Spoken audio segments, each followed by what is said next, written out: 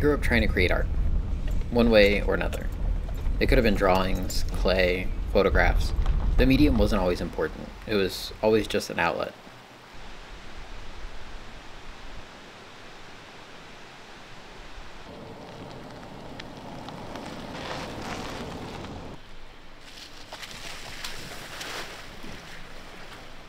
But when I made it to college, I had pretty much lost track of art as a career. I wanted something stable, and I didn't think I could get there as an artist. I went to graduate school and studied sustainability, focusing on water ecology and the impact of urban environments on natural ecosystems. I loved learning about the natural world, but it always felt like I was supposed to be doing something else.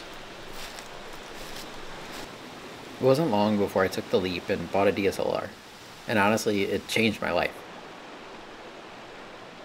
The camera really opened up the world in a new way.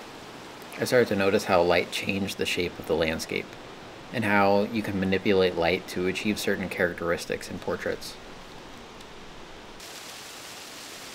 Years later, and I'm still just as enamored with the process. Getting out and creating art is more than a career or a hobby. It's truly become one of the most satisfying parts of my life.